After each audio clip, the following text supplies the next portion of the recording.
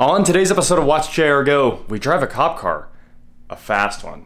Alex and I are working on a super secret project you guys won't be able to see until his videos come out, but we worked all day and now it's time to get back on this and review his Caprice PPV. So, first, I made a stop on the way to the hotel. Let's see if Taco Burrito King is any good. I got steak, chicken, chorizo, and a giant cup of horchata.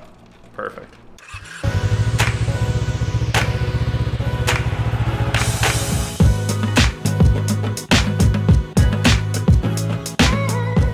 What is going on, guys? I am Watch JR Go, and today I'm here in Chicago with Legit Street Cars for the week. And he gave me his Caprice PPV as my Turo / rental car.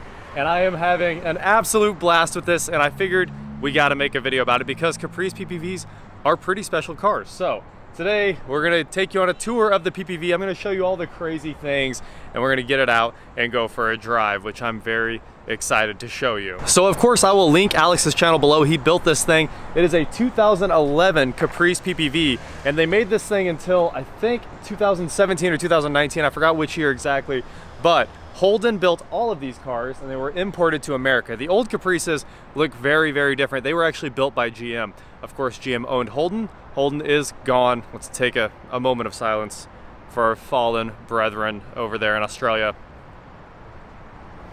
They made so many cool things. They made the Ute, they made the GTO. I mean, they made all kinds of awesome stuff. And almost everything Holden built got an LS engine. This car is no different. It's powered by the L77 V8 LS based. It's in the LS family with AFM. It's a flex fuel car. Interesting note, all of the PPVs were flex fuel cars because government mandates a lot of times made them use ethanol. So I'm sure that they were like, well, this car better run E85 and regular gasoline, regular unleaded, because government mandates might keep an entire department from buying these cars if they couldn't run on flex fuel. That's a big bonus for us because we know ethanol is excellent as a race fuel due to the octane. Now, you know, of course, there's trade-offs because you got to flow a lot more, but these things have fuel systems that are built for ethanol, and that's kind of cool if you're trying to make it fast. This one is fast. We're going to pop the hood. We're going to talk about how much fun it is to drive, and it has a Circle D torque converter in it. I know that. I don't know what cam's in it, but it has a nasty cam in it. And I mean, it's just wild. We'll do a cold start, but before we do that, let's do a walk around, check everything out. So of course, PPVs don't typically have fancy wheels. This one does not either, but it does have the General G-Maxes that are for the police department. If you look right there, it says Justice on the tire. So I think these were brand new, he told me. It's got the push bar on it. Just needs a couple of holes and a Whalen siren put on there. Now I already made fun of him on Instagram for this. Make sure you guys are following me. If you're not, we talked about how this headlight is brand new and black inside, which is really cool. And then this one's, he said they're really expensive. So I get it, I totally understand. This one also says Justice. I thought one said Freedom, but these are the Pursuit rated tires for the police department here. The car is the proper color scheme, and it does have the holes for all of the power and everything for the light bar. That's an antenna that just drops on. That's probably the stock antenna because the radio doesn't work. Well, it doesn't work well. It does work. I shouldn't say it doesn't work. These are Firestone Firehawk GTs, and these are the Pursuit rated ones as well. So the General Pursuits on the front, Firehawk Pursuits on the back. And of course, this is another antenna, which might be a GPS or just like radio, two-way radio communication, something like that. Or data. Most police departments have data directly to the car too as well. A super interesting key on the PPV, instead of the nice, normal, fancy keys you get on a GM product, you have this very basic key that just has a remote built into it. Oh, and in the backpack we can see there are 4 different antennas running into this antenna cluster that is right here. So that is kind of cool. That's like a multi-antenna. Alex's build has an exhaust converter and a cam and some other toys, a tune. Let's get the hood open and take a look, see what we can see under here. It's probably not just a big plastic cover like most of them. No plastic cover at all. What you can see here is a very, very, very clean LS with long tubes, and there's really not much else to talk about under here. It's a very empty bay, which is wonderful. I'm sure that's so you can upfit other modules in under the hood. It looks like there's an additional VIN plate that says L77 right there, the engine code. Built in November 11, it says it's an 1111 car. Drive-by-wire throttle body, and that's about all you can see. That's probably about an LS, it's basically an LS2 because it's a 6-liter. On the ID plate under the hood, you can see this is flex fuel. So yeah, that's about it. Very simple, very, very well done. Looks like an absolute race car. 823 heads. This thing is so simple to drive and the driving position is so good. It just does everything you want all the time, which has been pretty mind-blowing. Very interesting underhood design too. Very interesting. That's not something I've ever seen on any other GM vehicle. Coming inside the PPV, you can see here we've got the spotlight, so we can light up the neighborhood. Unfortunately, we can't actually light up the neighborhood because the grip is missing and there's no power to it or anything like that. It looks like this is the power wire for that guy. In here, it is very, very basic. We've got window controls. It is auto down on the driver, and I think all the rest are standard. Auto lights, which don't seem to work. I think the Twilight Sentinel or I think now they just call it the light sensor, may not be working, but you have to turn the headlights on. Cluster dimming, very simple. Very, very simple everything. Everything in here just does exactly what you want. There's nothing overkill. Like, look how dead simple these gauges are. It just looks like a bunch of plastic. But it's really cool. I mean, you've got every single mile per hour marked on the speedometer. When it turns on here, just let it turn the key to on, and we will get certified speedometer, system check. And for some reason, there's a GPS antenna right there. I kind of wonder if that GPS antenna in the corner has something to do with the speedometer. I really don't know. On the wheel, we can control the screen. Cruise control is on a stock, wipers on a stock. These are media controls, which is really cool in a police car. We do have MyLink, like a version 1 MyLink system. I've never seen before. Apparently the later PPVs got an upgraded one with like MyLink 2 or something like that, and it's much better, much faster. This one does work though. It works really well. Obviously the radio kind of weak because I think they cut the wires to it or something, but CD player, there's a CD in there and it works great. Here we have the hook for your Wayland system. If you have the sirens, it has a, you know, a handheld right here you can grab and then talk outside the car with that. Climate control, audio control, little storage cubby I've been putting my stuff in. Oh, that's the trunk. Ha! It just opened. 12-volt outlet. So there's no OnStar in here, which is kind of interesting. There's just a compass button. Obviously OnStar would be going off all the time with the things police are doing. Up here we do have the sunglasses holder, which is kind of strange that it was even retained. Lighting controls, and that's about it. Over here we have a mount for maybe police lights, a few things like that. It could have been radar, I don't really remember. Usually stalker radar mounts low, but in the front maybe it mounts high. And in the glove box, we've got, it looks like Alex's scan tool, the handle for the light, and just a few other random pieces of the car. Now the seats are very comfortable, I've got to say. Like, the seats are absolutely perfect. They have like the right amount of support, but they're very firm, and they have just enough bolstering that it does what you want. I mean, you got to assume the cops are sending these things over curbs and into fields, and they're literally just beating these things to death. And it's built to handle it. You feel like you could do anything on the road in this car because it's balanced very well, honestly. Drives very well, has all of the power, and you're like, man, if I need to smoke that curb, this thing would have no problem if I hit it. So I really think that this thing is just built to an extreme level. Here's the console where you would have all your electronics. This is the laptop mount. It swivels usually so you can do your laptop things. Here is where your like Wayland controls go for your sirens, radios, all that good stuff. And there's still some 12-volt power in there, and maybe, I don't know, some data wire right there. A very interesting console shifter down here, your traction control button, and maybe sport or snow for the transmission right there.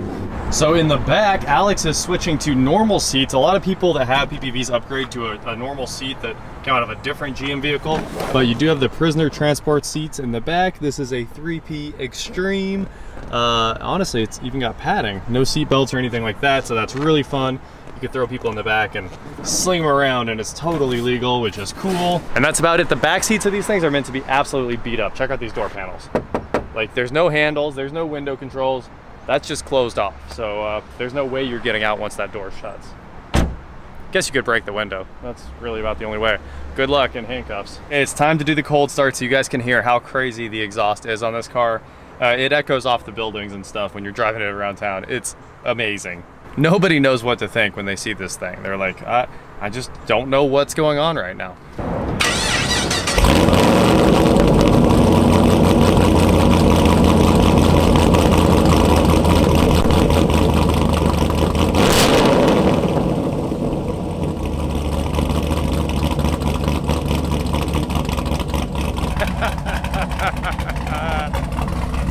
show you guys through the infotainment real fast. We'll fire it up.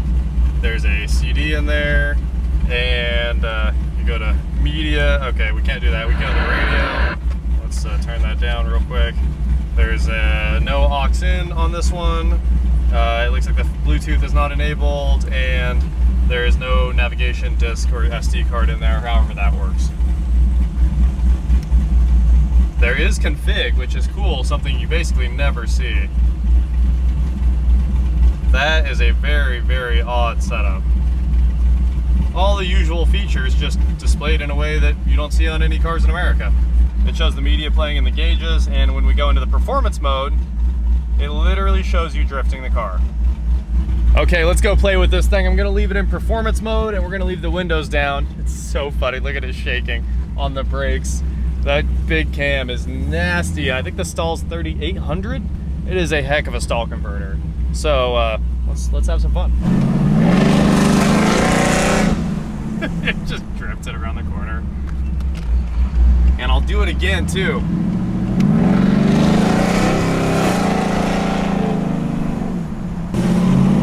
There is Chicago O'Hare right there. You can see the tower in the background and a beautiful A8L in front of me.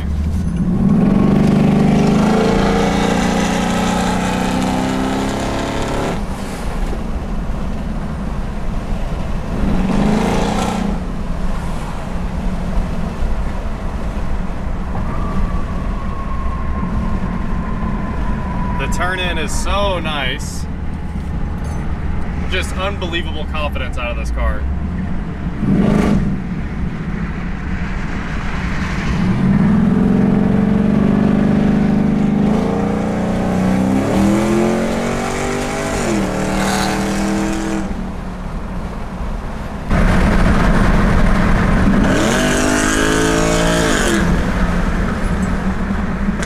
I don't really know what to say about this car other than the driving position is perfect. It just soaks up every bump in the road, even on Chicago streets here. And you just feel you have so much confidence because the angle of your arm and everything, like you have so much control over the wheel.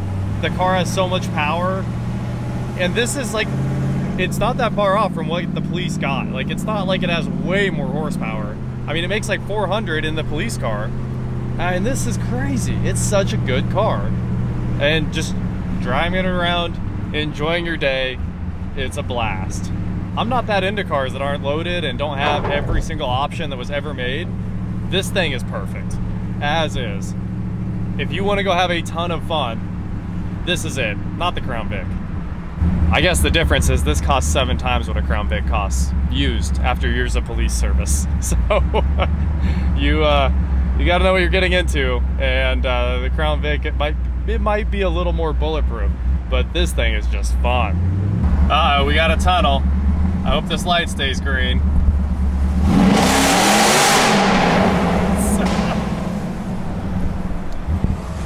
That's unbelievable. So in closing, if you buy a Caprice PPV, you will always be that guy, the one who bought a used cop car, and everyone is super upset all the time because they slam on their brakes when they see you, and they were going like 8 miles an hour over the speed limit, and now they're all worried. And I mean, everyone's gonna think you're a cop, but it is so much fun, and I can't tell you how badly I need one of these now, because it may be one of the most fun LS vehicles I've ever driven. One of the most, you're absolutely in control. It's super weird that I have more fun in this than I think I do in the Corvette. The Corvette gets wild when you put your foot in it. This thing is predictable when you put your foot in it, and it goes where you want it. It's a very well balanced car, and if your friends throw up in the back or tear up your car, they can't even tear up your car, and you're not even mad because you can hose it out. Anyway, that is it for today, guys. Thank you so much for watching. Don't forget to follow Watch JR Go and Legit Street Cars on Instagram. We're doing a meetup on Thursday at Chicago Auto Pros. We're gonna have tons of people out there. So if you're here in Chicago, please come join us. We'll hang out, talk about cars, and just have a good night. So once again, that is it for today, guys. Thank you so much for watching. Don't forget to head on over to shop.watchjrgo.com where you can get cool shirts, not like this. And please like, share, subscribe, do whatever you want to do, and I will talk to you next time. Oh, it makes good sounds. And honestly, it looks good. And all it's missing is a big wrap that says Clickbait Patrol. The hotel I stayed at tonight is right beside Chicago Harley Davidson right over there. And I just went and rode the live wire. and now motorcycles are ruined just the way Tesla's ruined cars. It's so unbelievably fast. Here's my thoughts. I know you guys might expect this from me as kind of an EV guy, but I just came to Chicago Harley Davidson here, and I was like, do you guys have a demo of the Livewire? And they were like, yeah, we do. And I rode it, and this thing is mind-blowing. If you've been in a Tesla Model S Performance, that's what this thing is on 2 wheels. We took it out on the highway, and like instantaneously tears came out of both of my eyes. I had sunglasses and a helmet on. I need a full face helmet to ride this. What an unbelievable bike. I think the best thing to say is that this feels like what you think sport bikes feel like, or what sport bikes look like on YouTube. That this is it in real life.